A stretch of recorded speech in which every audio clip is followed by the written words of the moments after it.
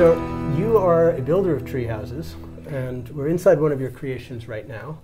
Would you like to say a little bit about your business and about where we are? Yeah, I'm the lead designer for Romero Studios. I founded the company.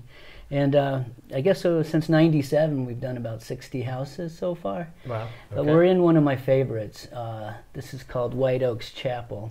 I love this house because it also has a lot of light coming into it. There's so many windows, there's 18 windows. And then there's a tower, so we have that second floor for sleeping.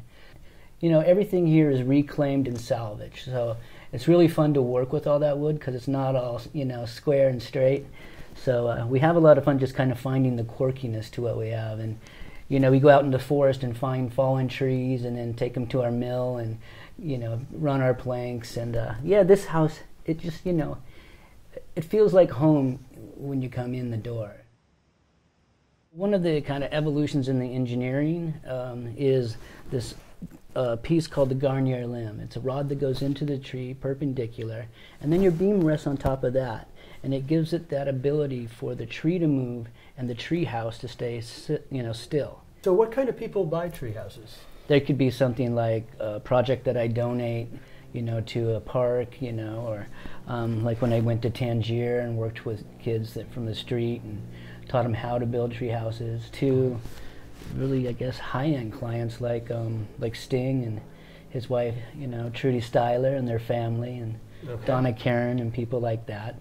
You know, like a bed and breakfast that we did in Hawaii. That was, you know, that had a hot tub, it had a shower, it had a plasma TV. Wow. So which is kind of weird because you're supposed to be immersed in nature, but, you know, it's a honeymoon suite kind of situation. And sometimes it can be the grandparents or trying to have something for their kids, or the same with, you know, the adults getting it for their kids, but in the end it's like, you know, the parents almost take over the house because they enjoy it so much. You know, it brings them back to their childhood memories. Well, as they come up, they're like, oh, that's a stairway, that's a kind of a normal thing, and then usually I'll do one of these big woven, you know, nests around it, so then you're suddenly like, I'm walking through a nest. And then sometimes it can be a suspension bridge, you know, or even what this one is, a covered bridge. And then you come in through the door and you're like, oh, wow, you know, it's usually this like smile and this like just overwhelming feeling that they're in the house, but they're about 30 feet off the ground.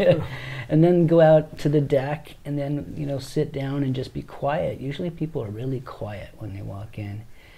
Because it's like, you know, you kind of like become humble and really want to listen to the leaves and see what kind of birds are coming by. You just start listening more than speaking.